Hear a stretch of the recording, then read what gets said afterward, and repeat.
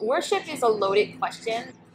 For the average person, people think that worship is singing songs, what we do that first 15, 20 minutes before church. But as you really dig into the truth behind what worship is, number one, that we were created to worship. Number two, that our whole life can become worship unto the Lord. Romans 12:1 tells us, therefore, brothers and sisters, in view of God's mercies, present your bodies as a living sacrifice, holy and pleasing to God. This is your spiritual act of worship.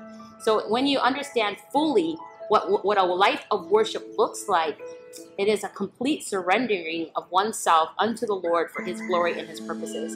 And that's truly what worship is all about. It's not just the singing of songs, but when we come together corporately to lift up a song of praise unto the Lord, there's power that comes when God's people come together. Worship is a statement saying that God is greater than who we are, and it really is an act of humility when we come together to acknowledge how great God truly is. And in this context, we do it through singing and music, and it's because we get our emotions involved. Yeah. And music is a great way of doing it because it's something that we express, and of course we understand the power of the spoken word. We just happen to do it in pitch and with a chord progression behind it. And so that's why I love doing it, because it gets ingrained in your, not only in your mind, but also in your heart as well.